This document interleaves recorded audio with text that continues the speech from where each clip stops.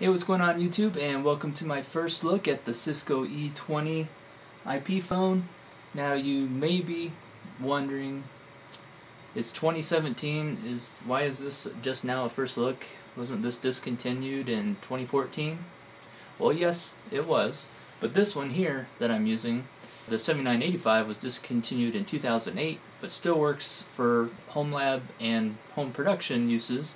If you haven't seen my 8865 video, one of the reasons I got the 8865 is because we use video intercoms. We have them spaced between the different homes. I have a CryptoMap VPN between my house and my mom's house, which is 1,200 miles away. And she has a phone like this, and the issue with the 9971s, which technically the 9971s replace these with, have a lot of issues with wireless, with video calls between the 7985. So the main reasons I'm trying this one is, one, for the style, because this particular style for video intercom is nice. This is also an upright unit. And cost. This one I picked up for $60 on eBay. You can see them anywhere between $60 and $90, and some of the $90 ones even had two. Some had maybe like a scratch on the screen or some cosmetic issues, but for an ultra budget, I mean, that's better than spending $200 for 8865, for example, if you don't have that kind of money. So for me, I wanted to find a budget phone. Technically, hardware support is good through October of this year, so it's not totally dead like this one. But a couple things is, again, see if the overall functionality will be the same as this, and then also make some test calls, because I also have a CTS-20 in my living room we use on our main TV that I use to call my mom or mother-in-law even with their video endpoints, and which are the 7985s. So yeah, let's take a look. In the last video, I don't know what I did with my box cutter. This one I believe is used. It was listed as new open box, which to me just means used. I mean, why would you have an open box and call it new? And I suppose it could have been opened and never used, but when it comes to eBay, I'm pretty skeptical on that. I'm always happy when I buy stuff on eBay and things actually work as advertised when you get them for such a low cost. Alright, so this opens forward. It's got the directions on literally how to take it out of the box. It's kind of funny.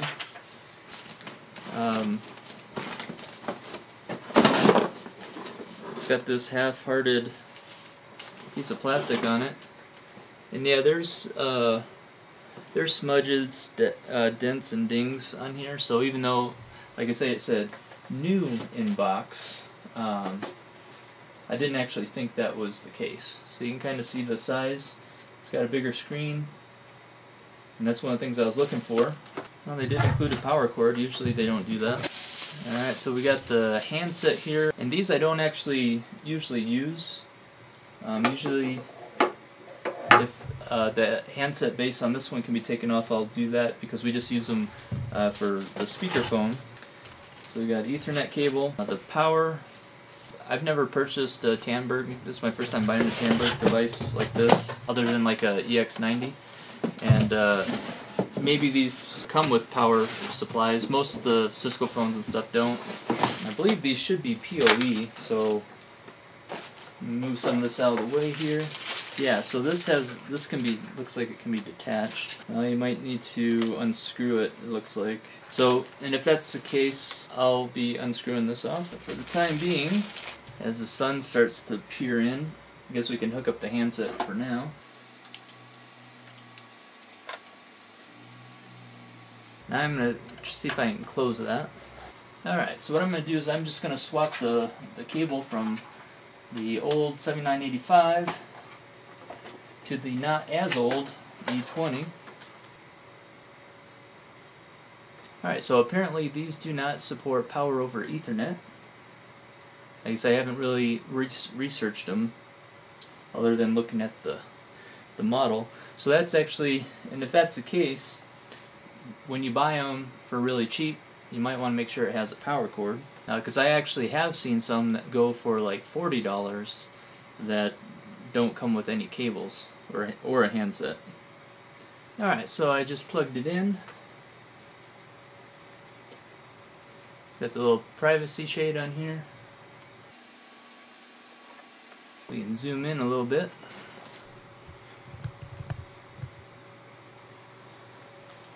Now supposedly you can register these with the VCS or CUCM. I intend to use this with CUCM, and this actually looks like the C20 background that I have. And I don't know how well you can see that, but this is going through the setup.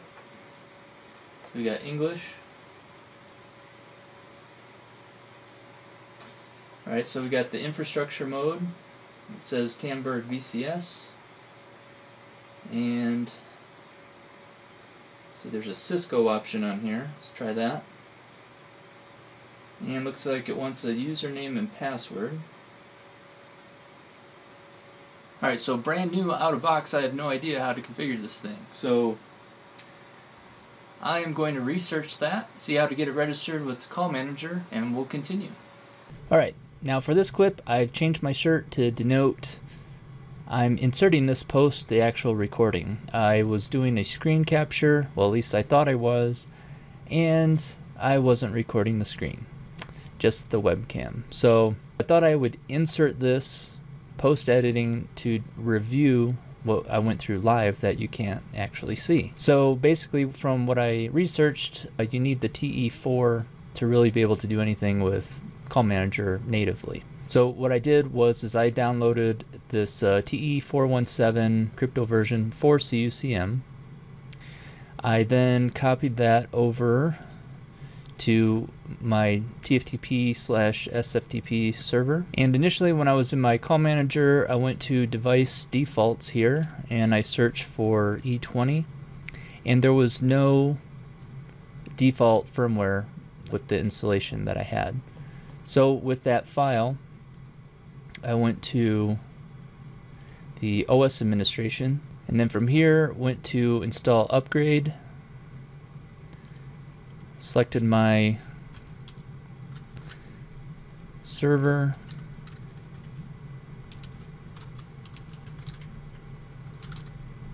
like this, and then selected this file, next, and it installed successfully.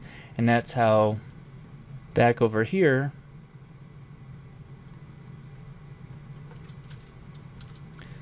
this was populated. So that was all done automatically with the install. And then for the phones, I built the E20 profile just like any other and just gave it an extension and set the non-secure SIP profile just like pretty much all the other phones. And then on the E20 interface, it was a little different like this. It had Tamberg and it was red, but there's this option to upgrade the software because I had to manually upgrade it. I couldn't get it to upgrade automatically. So what I did was, from my command prompt, I issued a TFTP-I, put in my TFTP server and then get, and then downloaded the actual package file instead of the signed cop file that I uploaded to CUCM. So I downloaded the package directly from CUCM to my local directory, then I was able to browse and click on install software, and then from that point is where the video is going to continue. So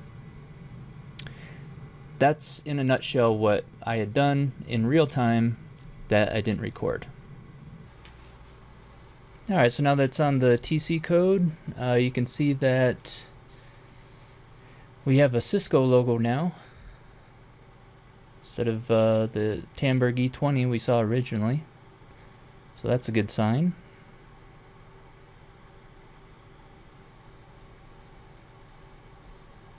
Alright, so now we have a different interface.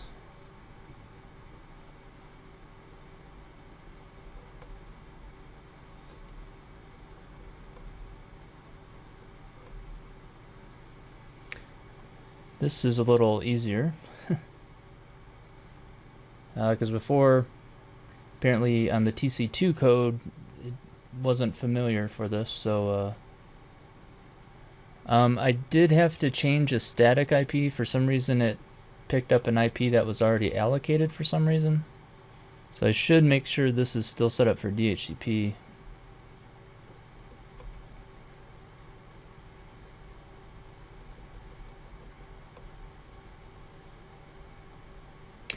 Yeah, it's still on the static, so let's see if we can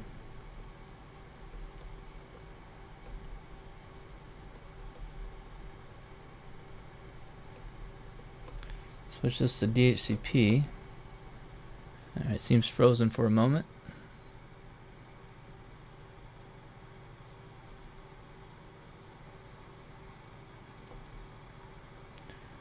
Alright, look at that. It's registered now.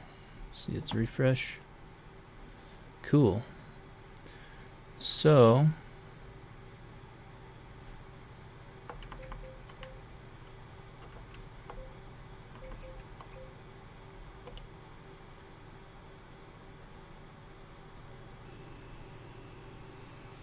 cool. So now I am controlling, see, zoom out, the camera from my living room.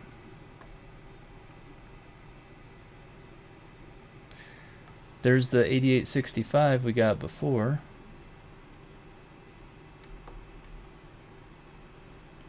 Oops, let's see.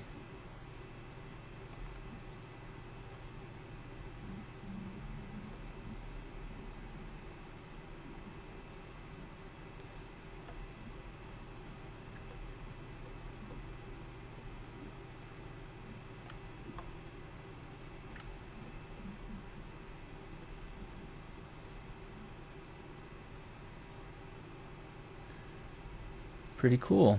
All right. Well, that was a little bit more of a hassle as far as you definitely need to make sure you're on TC4. In the situation that I had, I was able to download the TC4. I then had to download the actual package file from my call manager to my desktop and then manually upgrade it from here. And once it was upgraded, then I could choose the UCS or CUCM and just put it, and then it actually just found it through DHCP once I switched it. So let's have a look and see what it looks like from the other side. Alright, so here's the other view, and so when so what I'll be doing is sending this to my mom, and so when we have our video calls, we'll be sitting on the couch and seeing her from this perspective, and then she will see the perspective you just saw and be able to control the camera. And so now I'm switching to the handset just to, so I know there's a lot of background noise around here compared to when it's on speaker, but here's an idea on what this sounds like. So, at any rate, thought that was pretty cool. Alright guys, and just for a quick comparison, I just wanted to show the quality of the 7985, which she's been using. So as you can see, it's kind of more of a boxy frame. It doesn't have as crisp of a resolution. I mean, it's decent, but having that full screen, crisp and clear, I think is going to be pretty good. Plus, we'll have better compatibility, I think. So, again, thanks for watching, and see you guys in the next video.